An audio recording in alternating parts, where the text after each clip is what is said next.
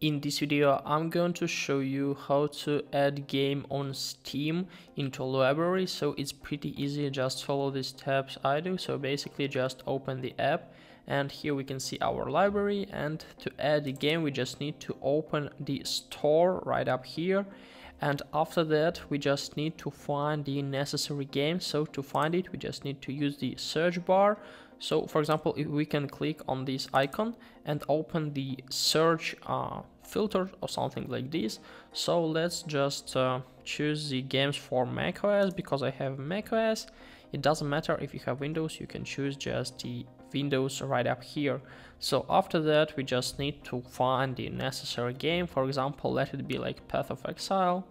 So then just open the page of the game. It looks like this, and then scroll down to find the play game or add to library. So as you know, as you understand, we just need to add it to our library. So now it's available in your Steam library. Okay, and if we'll open, so here we can see that our game was successfully added to our library. So now we can just install it and play it as we want. So guys, I hope this video was useful for you. If it is, please like this video, subscribe to my channel and write your comment. Goodbye!